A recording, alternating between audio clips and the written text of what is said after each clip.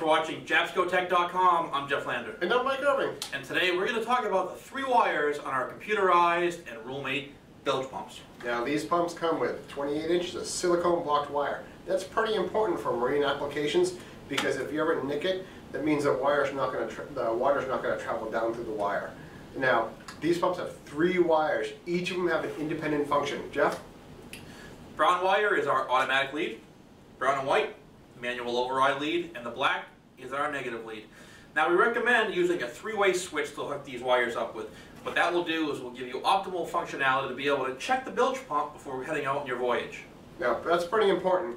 In some cases, if these automatic pumps are installed on rowboats or dinghies, you don't have the option of using the manual override. We put a video together to go ahead and shows you how to seal off the edge of that wire with some heat shrink tubing and some silicone caulking.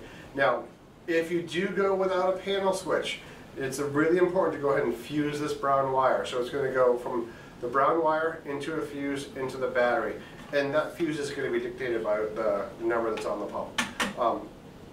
I think that pretty much. What else do we have? Oh, we've got one more. One more. Let's not forget this one, Mike. This is a big one.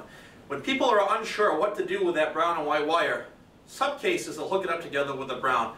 I'm telling you right now, don't do that because you'll be unhappy. Because what that will do is that will cause the pump to stay on continuously.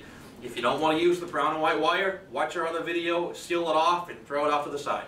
That wraps up this episode at Jabscotech.com. I'm Mike Irving. And I'm Jeff Lander. We're going to have more videos coming at you real soon.